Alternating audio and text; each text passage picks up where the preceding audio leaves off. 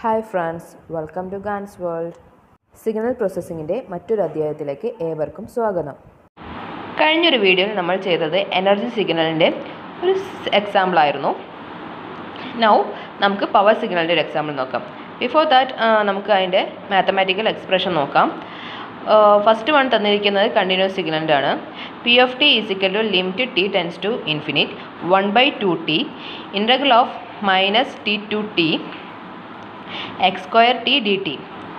ഇതാണ് നമ്മുടെ continuous സിഗ്നലിൻ്റെ expression.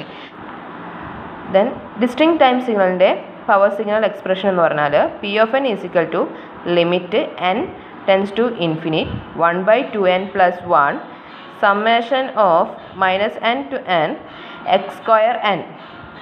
No നമുക്ക് ഒരു പ്രോബ്ലം സോൾവ് ഔട്ട് ചെയ്ത് വെക്കാം. നമുക്ക് തന്നിരിക്കുന്ന ഈ സിഗ്നൽ പവർ സിഗ്നലാണോ എന്ന് ചെക്ക് ചെയ്യാനാണ് പറഞ്ഞിരിക്കുന്നത്. So X of T is equal to E raise to minus A T U of T. ഈ തന്ന സിഗ്നൽ നമുക്ക് നമ്മളുടെ പവർ ഇക്വേഷനിലേക്ക് അപ്ലൈ ചെയ്യാം. നമുക്കറിയാം നമ്മുടെ പവർ ഇക്വേഷൻ എന്ന് പറഞ്ഞിട്ടുണ്ടെങ്കിൽ P of T is equal to limit t tends to infinite 1/2t integral of minus t to t x square t dt. Then നമുക്ക് നമ്മുടെ സിഗ്നൽ എക്സ് ഓഫ് ടി ആയിട്ട് നമുക്ക് replace ചെയ്യാം. ദെൻ നമ്മുടെ ഇക്വേഷന് limit T ten T. Then നമുക്കറിയാം ഇത് unit സിഗ്നലാണ്. Unit signal ആയതുകൊണ്ട് തന്നെ നമ്മളുടെ ഈ വാല്യൂ 1 ആണ്. ദെൻ നമുക്ക് നെക്സ്റ്റ് ഇത് ഈ ഒരു 1 നമുക്ക് കൺസിഡർ ചെയ്യേണ്ട ആവശ്യമില്ല. ദെൻ നമ്മുടെ ടൈം വാല്യൂ മൈനസ് ടി എന്നുള്ളത് 0 ആയി മാറുകയും ചെയ്യും.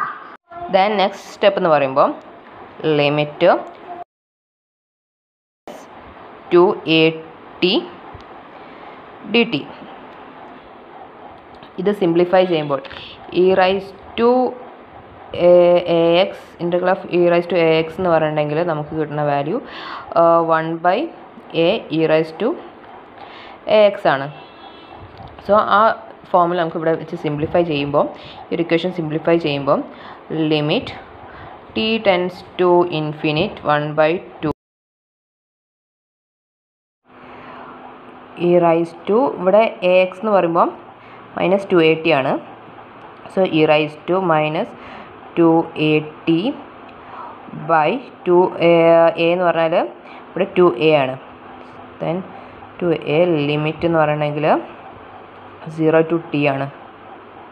0 to t. Then limit t tense to infinite 1/2t. നമുക്ക് ഈ 2a പുറത്തേക്ക് എടുക്കാം. So 1/2a. Then here e rise to minus 2at 0 to t limit. ഇനി ലിമിറ്റ് നമുക്ക് അപ്ലൈ ചെയ്യാം. അപ്ലൈ ചെയ്യുമ്പോൾ upper limit minus lower limit ആണ്. Limit T tense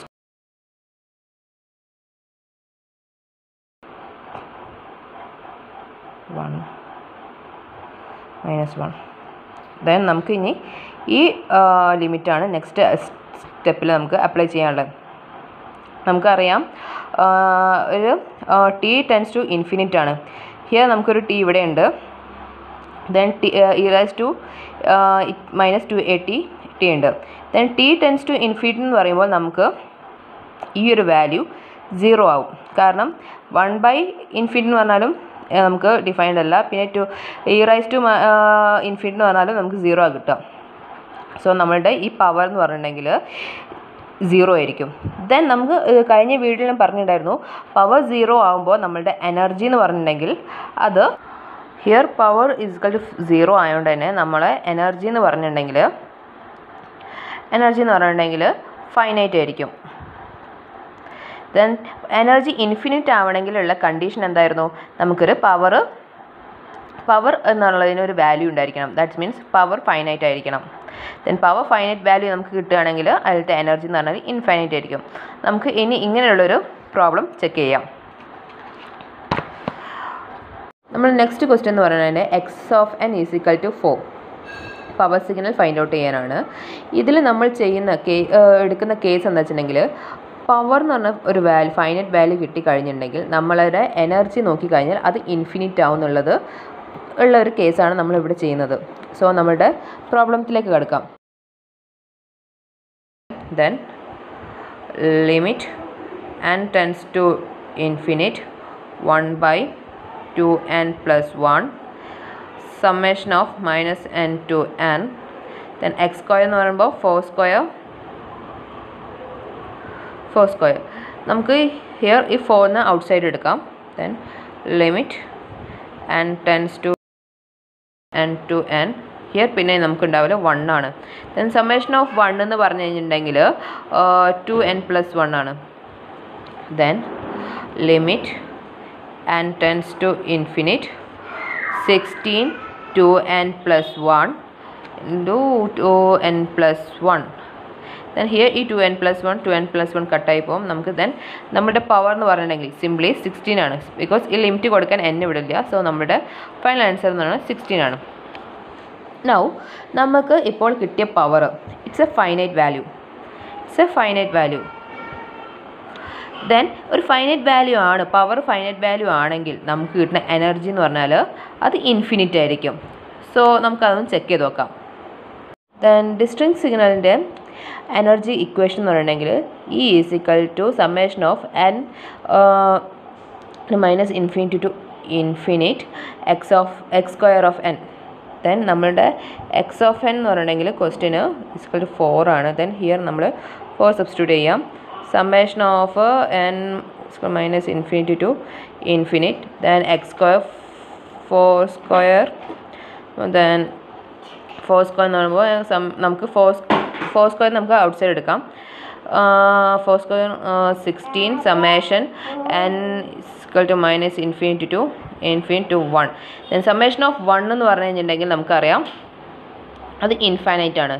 then 16 into infinite is equal to infinite. Then our energy is infinite. So power finite ആവുമ്പോൾ energy infinite ആണ്. ഇത് നമ്മളിവിടെ prove ചെയ്ത് കഴിഞ്ഞു. So friends that's all in this video. പിന്നെ ചെറിയൊരു കാര്യം പറയാനുള്ളത്, ഒരു ഇടയ്ക്ക് ചെറിയ കുട്ടിയുടെ ശബ്ദം വരുന്നതിന് സോറി. ദെൻ നിങ്ങൾക്ക് വല്ല ഡൗട്ട്സ് ഉണ്ടെങ്കിൽ കമൻറ്റ് ബോക്സിൽ ക്ലിയർ ചെയ്യാവുന്നതാണ്. ഈ വീഡിയോയിൽ ചെയ്തിരിക്കുന്ന പ്രോബ്ലംസ് നിങ്ങൾക്ക് മനസ്സിലായി എന്ന് കരുതുന്നു.